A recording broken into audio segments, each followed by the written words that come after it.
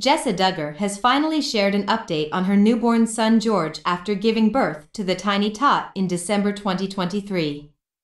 Jessa shared a never-before-seen video of her little man on her Instagram profile Thursday, and in the clip, the newborn baby was swaddled in a tan cloth with an off-white cloth beanie on his tiny head. The 1-month-old tot lay in his bassinet and looked lovingly up at his mom with a huge smile on his face. Fans could hear Jessa speaking to her newborn as he woke up from his nap.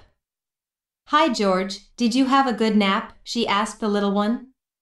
Somebody woke up full of smiles. "You're so happy," the reality star gushed.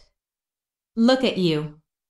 What a cute little baby," Jessa cooed at her newborn. The TV personality then addressed her other children who weren't on camera, but could be heard in the background. "Look at sweet baby George. He sees you." Jessa then panned the camera up to show her daughter Fern, who said, "Hi George." "Hi Georgie. Good morning." "He loves you Fern," the mother of 5 replied, to which the little girl asked, "Can I touch his hat? And his 2 toes? He's such a cute baby," the TLC alum continued. "God gave us baby?" Fern asked, to which Jessa responded, "Yes, God gave us baby." She captioned her post, "Jolly baby George is 6 weeks old now. Where has the time gone? Shocking miscarriage."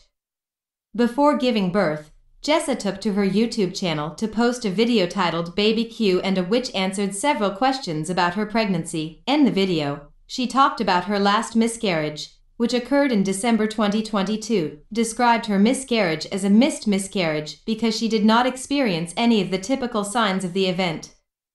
After being told her child had passed away 3 weeks before she found out she suffered a miscarriage, Jessa said, "It was crazy because my body didn't acknowledge that. I didn't have signs or symptoms that anything was wrong." She shared the first snap of her son on Christmas Day.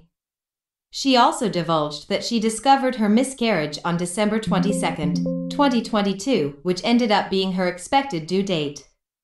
Jessa went on to say, "And now, God has sent a baby on the same day."